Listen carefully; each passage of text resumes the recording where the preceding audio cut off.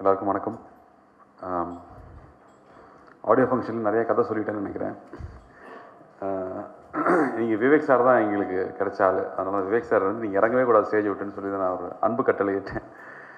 விவேக் சாரோட ஒர்க் பண்ணுற ஃபஸ்ட் படம் விவேக் சார்லேருந்து ஆரம்பிக்கிறேன். நிறைய வாட்டி சொல்லியிருக்கேன், விவேக் சார் தான் ஞாபகம் வருது அவருடைய ஓடாத டிவி50 தான். அதுக்கு பெட்ரோல் போட்டாலும் ஓடாது அப்படி ஒரு வண்டி. ஒரு ஜோல்னா பையோடு வருவார் எங்கள் ஸ்ட்ரீட்டுக்கு. இப்போ பிரபு சார்லாம் மிமிக்ரி பண்ணி காட்டுவார், நிறைய ஆர்டிஸ்ட்லாம் மிமிக்ரி பண்ணி காட்டுவார்.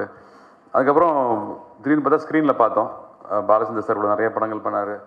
திடீர்னு பார்த்தா வேற ஒரு பரிமாணத்தில் வந்து நிறைய படித்த விஷயங்களை ஷேர் பண்ணுற விஷயங்கள் அழகாக இருந்தது. பகுத்தறிவான விஷயங்கள் நிறைய ஷேர் பண்ண ஆரம்பித்தார். ஸோ ஒரு பெரிய க்ரோத். நான் சின்ன பையன்லேருந்து அவரோட க்ரோத் நான் வேறு மாதிரி பார்த்தேன். பட் சாரோட ஒர்க் பண்ணுறதுக்கு சான்ஸ் கிடைக்கல. இந்த படத்துலாம் கிடச்சிது. இந்த கதை கேட்டப்போ எல்லாருமே வந்து இந்த அப்பா கேரக்டர் யார் பண்ணுறாங்கன்னு தான் கேட்டே இருந்தாங்க. அதில் விவேக் சார் இதில் வந்தது செம ஃப்ரெஷ்ஷான ஒரு விஷயம். ஃபஸ்ட்டு யூஸ்வலாக காலேஜ் ஃப்ரெண்டாக என் கூட நடிச்சிருக்க வேண்டியது, அவரை அதை நடிக்க விடாமல் தடுத்து நல்ல வேலையாக அப்பா ஆக்கிட்டோம். ஸோ இனிமேல் நீங்கள் காலேஜுக்கெலாம் போகக்கூடாது சார். பட் ஸ்டில் போயிடுவீங்க. இந்த ஷூவில் நானே போட மாட்டேன், நீங்கள் போட்டிருக்கீங்க. ஸோ விவேக் சாரோட யங் ஹார்ட்டுக்கும் கூடயே இருந்து அவ்வளோ சப்போர்ட்டிவாக இருந்தார். ரொம்ப டஃப் டைம்ஸ் இந்த படம் நடக்கும்போது. பட் அந்த டைம்லலாம் நீங்கள் வந்து கவலையே படாதீங்க கார்த்தி, இது பெரிய படமாக வரும்னு ஒரு நம்பிக்கை கொடுத்துட்டே இருப்பார். அது பெரிய ரீஅஷூரன்ஸ். ஏன்னா ரொம்ப நாள் ஒரு படத்தில் வந்து ஒர்க் பண்ணுறதுங்கிறது எனக்கு புதுசு கிடையாது. ஃபஸ்ட்டு படம், ரெண்டாவது படம், 2 வருஷம் 3 வருஷம் ஒர்க் பண்ணியிருக்கேன். அதனால் எனக்கு அது புதுசு இல்லை. பட் அந்த படங்கள் எல்லாமே பெரிய லெசன்ஸ் எனக்கு கற்றுக் கொடுத்துருக்கு. இந்த படம் வந்து பிரபு சொன்ன மாதிரி ஒரு என்டர்டெய்னர் தான். இது ஒரு ஜாலியான ஒரு படம். இதில் வந்து நாங்கள் பரிசாற்று முயற்சிகள்லாம் எதுவும் பண்ணலை. ஆனால் அந்த என்டர்டெயின்மெண்ட்டை எவ்வளோ ஹோல்சமாக, எவ்வளோ பெருசாக, எவ்வளோ கிராண்டாக கொடுக்க முடியுமோ அதான் நாங்கள் ட்ரை பண்ணியிருக்கோம். ஸோ ஃபஸ்ட் நான் பிரபுட்ட கூப்பிட்டு இந்த படம் பண்ணலாமான்னு சொல்லும்போதே எனக்கு ஒரு நம்பிக்கை இருந்துச்சு. என்டர்டெய்னர் தான் இது, உன்னை வச்சு நான் வந்து பலிக்கடை ஆக்கலை. இந்த படம் நம்ம நினைக்கிற மாதிரி நல்லா வந்தால் நிச்சயம் பெரிய படமாக இருக்குங்கிற நம்பிக்கை இருந்துச்சு. அண்ட் கோகுல் சார்ட்ட நான் ஃபஸ்ட்லேருந்து சொல்லிட்டு இருந்த விஷயம் தான், உங்கள் படம் ரொம்ப பிடிச்சிது சார், நீங்கள் இந்த படத்தை எக்ஸிக்யூட் பண்ணுவீங்களா மாட்டீங்களாங்கிற டவுட்டே கிடையாது. அந்த படம் ஹோல்சமாக வந்து சேரணும். நம்ம நினைக்கிற மாதிரி அந்த விஷுவல்ஸும், நம்ம நினைக்கிற மாதிரியான எக்ஸைட்மெண்ட்டும் அந்த படம் விஷுவல் தான் கிரியேட் பண்ண போகுது. ஸோ அது மட்டும் நம்ம கரெக்டாக ஒர்க் பண்ணிட்டோம்னா போதும், அதுக்கான ப்ரிப்ரேஷன் ஒர்க் மட்டும் இருந்தால் போதும்னு சொல்லி பேசிகிட்டு இருந்தோம். அதுக்கேற்ற மாதிரி கோகுல் வந்து ஸ்டார்டிங்லேருந்து ப்ரீ விஷுவல்ஸ் எதுவுமே வேஸ்ட் பண்ணவே இல்லை. என்ன ஷூட் பண்ணமோ அது ஸ்க்ரீனில் இருக்குது. அது ரொம்ப பெரிய விஷயம். நிறையா படங்களை நம்ம நிறையா ஷூட் பண்ணுவோம், கட் பண்ணி தூக்கி போடுவோம். அப்படி இல்லாமல் என்ன பிளான் பண்ணமோ அது கரெக்டாக ஷூட் பண்ணி கரெக்டாக வச்சா, அதனால தான் நீங்கள் இந்த படம் கண்ட்ரோலில் இருக்குது. நான் அடிக்கடி சொல்லிட்டே இருப்பேன், சார் பெரிய ரொம்ப ஃபேண்டஸியாக போயிட்டே இருக்கும், உங்கள் ஆடியன்ஸ், உங்களோட ஃபேன்ஸ் டிசப்பாயிண்ட் ஆகக்கூடாது சார், பார்த்துங்கன்னு சொல்லிட்டே இருப்பேன். அதை மிஸ் பண்ணவே இல்லை அவர். அந்த ஹியூமர் எலிமெண்ட் 60% மேலே காமெடி படம் தான். அது காமெடி படம் தான். அது தயவு செஞ்சு ட்ரெய்லரை பார்த்துட்டு ஃபுல் பாகுபலின்னு நினச்சிட்டு வந்துடாதீங்க. நானும் திரும்ப சொல்லிக்கிறேன், இது பாகுபலி அல்ல. இது ஒரு ஜாலியான படம். பட் நீங்கள் எக்ஸ்பெக்ட் பண்ணக்கூடிய ஃபன் எலிமெண்ட் இதில் 100% இருக்கும். அண்ட் நான் படம் இப்போ தான் ரீசெண்டாக பார்த்தேன். விஷுவல் எஃபெக்ட்ஸ் சூப்பராக இருக்குது ஸ்டாலின் சார், ரொம்ப அழகாக வந்திருக்கு. ஏன்னா நாங்கள் எங்கே ஷூட் பண்ணோன்னு எனக்கு தெரியும். நாங்கள் சென்னைக்குள்ளே தான் எல்லாத்தையும் ஷூட் பண்ணோம். சென்னைக்குள்ளே ஷூட் பண்ணது கிராண்ட் கேன்யன் மாதிரி இருக்குது. எனக்கு ரொம்ப ஆச்சரியமாக இருக்குது, நம்ம ஷூட் பண்ண இடம் தான் இப்படி இருக்குதா அப்படிங்கிற விஷயம். ஏன்னா பட்ஜெட் கன்ஸ்டன்ஸ் நமக்கு ஜாஸ்தி இந்த படத்தில். ஆனால் வந்து ஒப்பிடுறது மட்டும் பாகுபலி கூட. இது என்ன நியாயங்க? 200 கோடி 200 கோடி போட்டு எடுத்த படத்தை கூட வந்து நம்மளை கம்பேர் பண்ணிட்டே இருப்பாங்கன்னு தெரியும். ஸ்டில் அதை ஜஸ்டிஃபை பண்ணுற மாதிரியான விஷுவல் எஃபெக்ட்ஸ் வந்து பிளானிங் பண்ணனால மட்டும்தான் அச்சீவ் பண்ண முடிஞ்சுது. நான் ரொம்ப நாள் வந்து ஒர்க் பண்ணணும்னு ஆசைப்பட்ட கேமராமேன் ஓம் பிரகாஷ் சார். அவருக்கு தெரியுமான்னு தெரியாது. ஒவ்வொரு படத்துக்கும் நான் ட்ரை பண்ணியிருக்கேன். அவரோட படங்கள் பார்க்கும்போது ரொம்ப ஆசையாக இருக்கும். இந்த படத்தில் இவ்வளோ பெரிய கிராண்ட் ஃபிலிம் பண்ணும்போது சிஜிக்கு நம்ம ஸ்பெண்ட் பண்ணிடுவோம். ஆனால் நம்ம பிளான் பண்ணி எக்ஸிக்யூட் பண்ணாதான் அது அழகாக வரும்.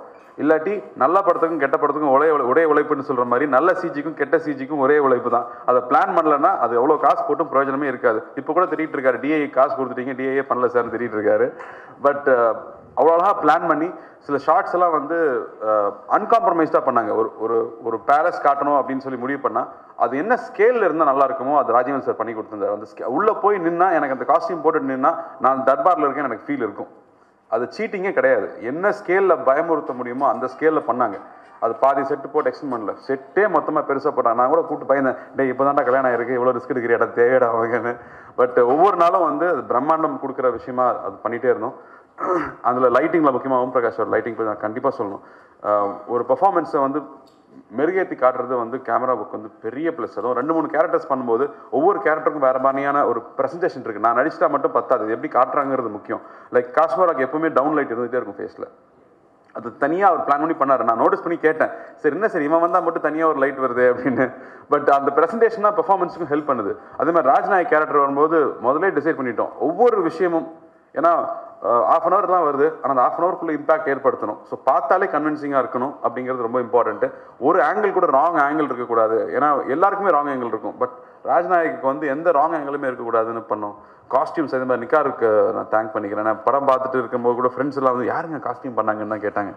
ஸோ எல்லாமே எனக்கு கான்ட்ரிபியூட் பண்ணிச்சு. எனக்கு இப்போ எல்லாரும் இந்த கேரக்டர் பற்றி பேசுகிறாங்கன்னா அது சார் சொன்ன மாதிரி என்னை மேலே உட்கார வச்சு சுற்றி அழகுபடுத்தி அவங்க பண்ணியிருக்காங்க. ஸோ இந்த எல்லா டீமில் இருக்கிற அத்தனை பேருக்கும் நன்றி தெரிவிச்சுக்கிறேன். அசிஸ்டன்ட் டைரக்டர்ஸ் டார்ச்சர் பண்ணியிருக்கேன். 3 மணி நேரம் ஆச்சு என் மேக்கப் போட்டு போய் நின்று 2 மணி நேரத்தில் போயிருவியா. அப்போ தான் கமல் சார் ஞாபகம்லாம் வந்துச்சு. நீங்கள் எப்படி ஒரு 9 கேரக்டர் வந்து அத்தனை மேக்கப் போட்டு நடிச்சார். ஏன்னா 2 hours மேலே மேக்கப் நிற்காது, அதுக்குள்ளே நடிச்சு ஸ்கோர் பண்ணிக்கணும். நான் வேறு பயங்கரமாக நடிச்சிட்டு இருப்பேன். கோகுல் சார் சொல்லுவார், சார் என்ன சார் அப்படிம்பாரு, என்னென்ன வரலையா இந்த மேக்கப்பை தாண்டி நான் நடிக்கிறது தெரிய மாட்டேங்குது. ஸோ நான் வந்து அதிகப்படியாக ஓவர் ஆக்ட் பண்ணால் தான் அங்கே லைட்டாவது ஃபேஸில் தெரியுது. அந்த மாதிரியான சவால்கள்லாம் இந்த படத்தில் இருந்துச்சு. Still we dried. Sivaji sir சாயல் வராமல் பண்ணணும்னு ட்ரை பண்ணோம். அந்த கேரக்டருக்கு ஒரு ஸ்டைல் இருக்கணும்னு ட்ரை பண்ணோம். ஸோ எல்லாமே நாங்கள் ட்ரை பண்ணியிருக்கோம். எங்களோட பெஸ்ட்டு கொடுத்துருக்கோம். காம்ப்ரமைஸ் பண்ணிக்கல. ஒரு பிக் ஃபிலிம் பண்ணணுங்கும் போது பேஷனட்டாக இருந்த மாதிரி தான் பண்ண முடியும். ஏன்னா 1000 பண்ணியிருக்கோம். 3 years பண்ணும்போது அதில் வந்து பணம் சம்பாதிக்கணும், இதில் நான் ரொம்ப நாள் நம்ம டைம் வேஸ்ட் ஆகுதுன்னு நினச்சா அந்த மாதிரி பெரிய ஃபிலிம்ஸ் பண்ணவே முடியாது. ஒரு டெடிக்கேட்டடாக ஒரு டீம் அதுக்குள்ளே உட்காந்தா மட்டும்தான் பண்ண முடியும். அது நிறைய சாக்ரிஃபைஸ் இருக்குது. ஸோ அப்படி இந்த படம் பண்ணும்போது இன்றைக்கி பார்க்குறப்போ ஒரு என்டர்டெய்னிங் ஃபில்மாக இருக்குது. ஃபேமிலியோடு போய் ஜாலியாக என்ஜாய் பண்ணுற படமாக இருக்குன்னு வந்திருக்கிறதுல எனக்கு ரொம்ப ரொம்ப சந்தோஷம். படத்தில் ஒர்க் பண்ண ஆர்டிஸ்ட் எல்லாருக்கும் நான் மறுபடியும் நன்றி சொல்லிக்கிறேன். நயன்தாரா கூட ஃபஸ்ட் டைம் ஒர்க் பண்ணியிருக்கேன். கண்டிப்பாக அந்த கேள்வி கேட்பீங்கன்னு தெரியும். நயன்தாரா கூட வந்து லவ் சீன்லாம் கிடையாது. பட் அவங்களுக்கு என்ன புதுசுன்னா அவர் பிரின்சஸாக நடிக்கிறது ரொம்ப புதுசாக இருந்துச்சு அவங்களுக்கு. அந்த காஸ்டியூம்ஸ் போட்டுக்கிறதாகட்டும், இல்லை ஹார்ஸில் உட்காந்து வர்றதாகட்டும். அண்ட் ஃபஸ்ட் டைம் அவங்களுக்கு கத்தியெல்லாம் கொடுத்து சுத்த வச்சுருக்கோம். அதனால் அவங்களுக்கு ரொம்ப எக்ஸைட்டிங்காக இருந்துச்சு. நிச்சயமாக நயன்தாரா வர போர்ஷன் படத்தில் ஒரு பெரிய ஹைலைட்டாக டெஃபினட்டாக இருக்கும். ரொம்ப அழகாக இருக்காங்க இந்த படத்தில். ஸ்ரீதிவ்யா வந்து லவ் சீன்ஸ் எல்லாம் இல்லைன்னு சொல்லும்போது இன்றைக்கெல்லாம் ஹீரோயின்ஸ் வந்து கல்யாணம் பண்ணிக்கிற மாதிரி சீன் தான் நடிக்கிறது கிடையாது. குழந்தை பிறக்கிற மாதிரி இருந்தால் நடிக்கவே மாட்டாங்க. அப்படி இருக்கும்போது லவ் சீன்ஸ் எல்லாம் கிடையாது. பட் ஒரு கேரக்டர் அப்படிங்கும்போது ரொம்ப ஸ்போர்ட்டிவாக வேற ஒரு ஃபிலிம் பண்ணணும், வேற ஒரு கேரக்டர் பண்ணணுங்கிறப்போ அவ்வளோ இன்ட்ரெஸ்ட் இருக்கிறது எனக்கு ரொம்ப பிடிச்சிருந்துச்சு. So thank you Sri Divya again. And படத்தில் ஒர்க் பண்ண எல்லா ஆர்டிஸ்டும், கோகுல் சாருடைய ரொட்டீனான ஆர்டிஸ்ட், பிரமாதமான ஆக்டர்ஸ் இந்த படத்தில் இருக்காங்க. நீங்கள் வந்து பாலகுமாரில் பார்த்த பல பேர் இருக்காங்க இந்த படத்தில். பட் அவங்களோட பெர்ஃபார்மன்ஸ் எல்லாம் சூப்பராக இருக்கும். எனக்கு கோகுல்கிட்ட பிடிச்சது அது. அவர் வந்து இந்த பெர்ஃபார்மன்ஸ் எக்ஸ்ட்ராக்ட் பண்ணுற விஷயம் வந்து ரொம்ப சந்தோஷமாக இருக்கும். அது ஒரு பெரிய ஒரு சுகம். நம்மளோட பெர்ஃபார்மன்ஸ் டைரக்டருக்கு பிடிச்சி அவர் சொல்கிறதுக்கு முன்னாடி நம்ம புரிஞ்சுக்கிட்டோம்னா அது ஒரு பயங்கர ப்ளஷர் சார். ரொம்ப என்ஜாய் பண்ணேன் ஒர்க் பண்ணும்போது. ஸோ படம் நல்லா வந்திருக்கு. பிரபு, நத்திங் டு வெரி. அப்படிதான் நல்லா சொல்ல முடியுது. ஏன்னா நான் தான் தைரியம் சொல்லி ஆகணும் உனக்கு. பட் படம் நல்லா வந்திருக்கு. நிச்சயமாக எல்லாரும் என்ஜாய் பண்ணுவாங்கன்னு நம்புகிறேன். அண்ட் உங்கள் சப்போர்ட் எப்போவுமே எனக்கு ரொம்ப ரொம்ப முக்கியம். இன்ஃபேக்ட் 3 படங்கள் முன்னாடி சொன்னீங்க, கதையை பார்த்து தேர்ந்தெடுத்து பண்ணுங்கள், அவசரப்பட்டு பண்ணாதீங்கன்னு. வருஷத்துக்கு ஒரு படம் தாங்க பண்ணுறேன். அதனால் இந்த படம் அந்த உழைப்புக்கு நிச்சயமாக சாட்டிஸ்ஃபைங்கான படமாக இருக்கும்னு நான் நம்புகிறேன். தேங்க்யூ. உங்கள் சப்போர்ட்டுக்கு எப்பவும் ரொம்ப ரொம்ப நன்றி. கேள்விகள் ஏதாவது இருந்தா? அண்ட் அன்பறிவுக்கு நான் தேங்க் பண்ணிக்கிறேன். போன பேசணும்னு ரொம்ப ஃபீல் பண்ணாப்புல. ஸ்டண்ட் மாஸ்டர் ஸ்டண்ட் சூப்பராக வந்திருக்கு. எனக்கு ரொம்ப பிடிச்சிருந்தது ஆக்ஷன் சீக்வன்ஸ் இந்த படத்தில். அண்ட் அந்த பிளாக்கி குதிரைக்கும் நன்றி. ஒரு வாட்டி முடிஞ்சால் கூப்பிட்டு வந்து தியேட்டரில் ஃப்ரெண்டில் நிப்பாட்டிடலாம். தேங்க்யூ.